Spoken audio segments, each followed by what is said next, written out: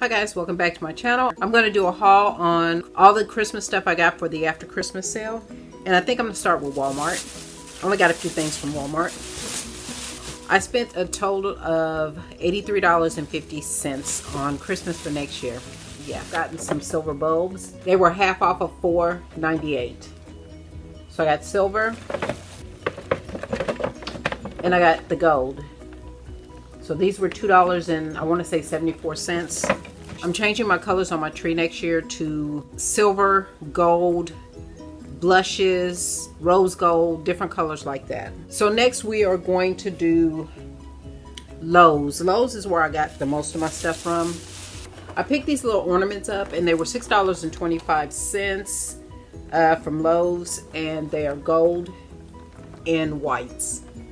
They also had these candle melts for the fall season. One is harvest wood and the other one is sugar vanilla cookies, and these were 75 cents each. So I got two of those. Picked these up, and they're wood sticks with some little crystals on them. I'm not sure what I'm gonna do with them yet. I'm sure I'm gonna make a display, but this was $1.50. And I picked 4 of the white, I guess they're poinsettias, I'm not sure what they are, but they were $1.50 as well. So I'm going to put them with these and probably put some other colors like some golds and some blush and different things like that. But I'm probably going to make a centerpiece out of these. Then I picked up this tree skirt and it was $3.25. And I got that from Lowe's as well. Yeah, that's what it looks like. And then I picked up this, and it's a light that goes on the outside and it reflects all of these different lights on the front of your house for Christmas to make it look like your house is decorated. I got 2 of these. These were $5 each. Then I picked up 2 of these for the outside of my house. I got wood stairs, so I think I'm going to put them on that. But these were $3 a piece, and it's a 300 count.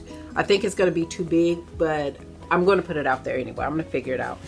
That's all I got from Lowe's. We're going to move on to At Home. And from At Home, these were 50% off, so I paid $6 for them. And they have the golds and the rose golds and the white in them. I also got these from At Home, and these were $3 each. I got 2 of them. And then I found these and fell in love with them. And I got 3 rose golds, and they were originally $1.99 and I got them for $1.98. And then I got 3 gold ones.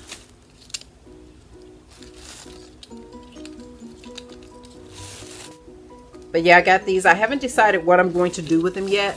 And that is all I got from At Home. At Michael's, I picked up 2 of these. And they were originally $10 and they were 75% off.